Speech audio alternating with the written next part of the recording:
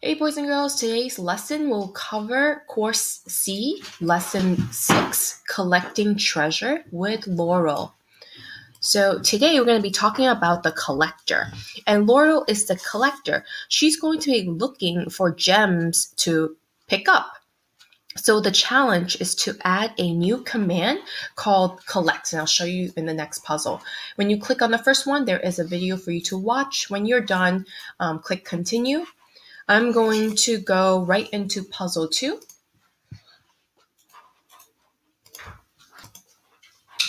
In this puzzle, actually in all of these puzzles, please make sure that you're following the instructions because there are some goals that are different from the other. So right here, you would see 1, 2, 3, 4 gems. But in the goal, it's only asking you to find 1 gem, okay? And once you find the 1 gem, you could pretty much click the word finish to complete the puzzle. Now, if you want to challenge yourself, of course, go ahead and pick up all 4. So, I'm going to show you how to use the repeat block. The collect block in this case. So here's Laurel. If she moves forward and she's on top of the gem, she has to click collect. Click 1, move forward, and you see you reach the goal. And the only way to move on is to click finish. I could always reset it and try and challenge myself and pick up the other 4. In this case, I want to move on to 4. You can do puzzle 3 on your own. Now, in puzzle 4, we're having a little discussion about sequence. And sequencing is very important because the order of where the steps are to collect the gem is very important. And the other thing to point out is these are stone blocks. Stone blocks can't be thrown away. They're always here. Okay? Now, here is Laurel. She needs to, well, first you can pause and think and then come back. She can move forward, I think. Move forward, 1, 2, and then turn left. Move forward, and then collect the gem.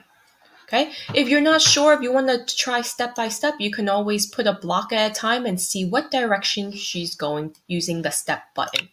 I'm going to click 1. Move forward, turn left, move forward, collect. Awesome, good job. You're going to try number 5 on your own. And in number 5, there are blocks already, and this is to pay attention to sequencing. I'm going to move over to puzzle 7. Puzzles 6 and 7 are both about debugging. So we're going to be using the step button to help us debug our problem. So first I'm going to reset. I'm going to use the step button to help us. Step, move forward, turn right. Now she's facing me and not the gem. So I'm going to switch right to left. And I want to point out another thing. Right next to the step button is the goal. So right here is at 0 out of 3, which means that she hasn't collected any gems yet. She needs to collect 3 out of 3 in order to complete this puzzle. I'm going to click reset. Move forward, turn left, move forward, collect, good, turn left. That's not the direction I want her to turn, so I'm going to change the left, change it to right, click reset. I'm going to use the step button to help me debug again. Move forward, turn left, move forward, collect, turn right, move forward, collect. Oh no, there's nothing for her to collect. And I realize that she's not even facing the correct direction. So I'm going to separate these blocks. She needs to turn left. And after she turns left, she needs to move forward. Now I'm going to detach this last one. I'm going to pull up the move forward and put it under turn left. Reconnect the blocks. I'm going to click reset and do the step one more time. I'm going to watch the highlighted blocks or commands to see which step is incorrect. So far, we're doing pretty good. Turn left, move forward, collect, and the next 2 blocks I see is move forward and collect. Well, right here where she's standing, I know if she moves forward, she's going to run into the wall. So she probably should turn right. So you see how my blocks aren't moving? Now this happens because you need to reset the puzzle. This allows you to drag the blocks out.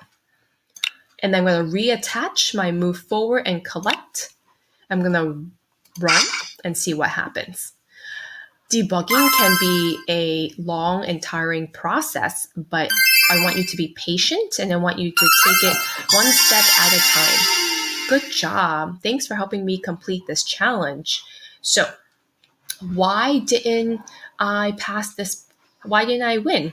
Well, it looks like if I look up here, the issue that I ran into is I use too many blocks. I'm only allowed to use 11.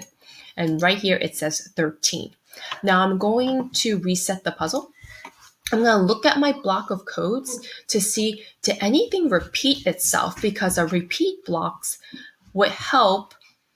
I'm looking over my code. I'm thinking it might be a repeat, but I'm looking to see if there's patterns, and I'm noticing I don't see any patterns here but I do notice something. When she is collecting the gem, I have her do an extra step of moving to the right of this gem. Now, if I have her just move forward, then collect these gems, that might save me a block or 2. So where can I change that? I'm going to change it right here.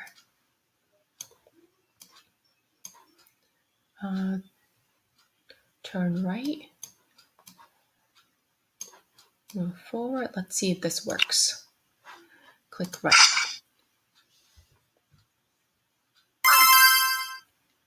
So I forgot for her to move forward first. So collect, move forward, then turn right. So reset.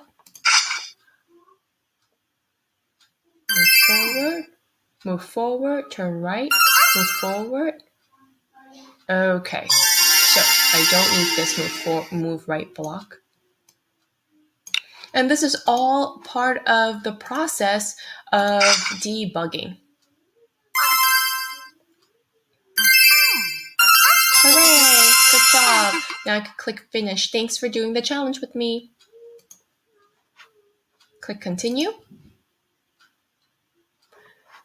Okay, now we're going to look at puzzle 8. Click I'm ready. It's another challenge puzzle. Okay, here is Laurel, and her goal is to pick up all 5 gems. So let's click run and see what happens. Move forward, move forward. She's walking over the gems. All right. And from the experience of our last puzzle, we know that there are a limited amount of blocks for us to use. So I might consider using a repeat block, especially because I see 3 gems in a row that Laurel needs to collect. So I'm going to move this down. These are all stone blocks, so I know I need to use them. I'm going to put the repeat there. I'm going to pick from this stone block. I know I need to move forward 1, 2, 3, and move forward 3 times. And as she's moving forward, I need her to pick up a gem. So let's try this first. Move on, 2, 3. So far, so good. Now, she's not facing the right direction, so I need to use a turn block, which I'm going to attach to the outside of the repeat, because this is something I don't want repeated, and have her turn right. And now she's going to move forward 1, 2. I could use a repeat block and say repeat and move 2 spaces, or I could use 2 repeat blocks. That's up to you. And then after she walks forward 2 times, she's going to collect this gem. And she's going to walk forward 2 more times. And looking at the amount of blocks I have here, I'm going to actually use these 2 stone blocks. Move forward. And she's going to, once she moves forward, I want her to turn left, move forward, and then collect her gem. Okay, let's test it out. Repeat, move forward, collect, turn right, move forward. Awesome. So boys and girls, you can try to do this puzzle on your own. You can look at my solution. You could come up with your own solution. Click finish when you're done. Click continue. The rest of the puzzles, 9, 10, 11, and 12, are very simple. Okay, using the strategies and steps that you've learned earlier. Try that and apply it to these next 3 puzzles. The last puzzle is puzzle 13. I want to remind everyone, don't get frustrated here. Your goal, make sure you read, your goal in the last puzzle is, of course, just to pick up 1. But always challenge yourself and see if you can get as many pieces or all of the gems that you can. All right, happy coding!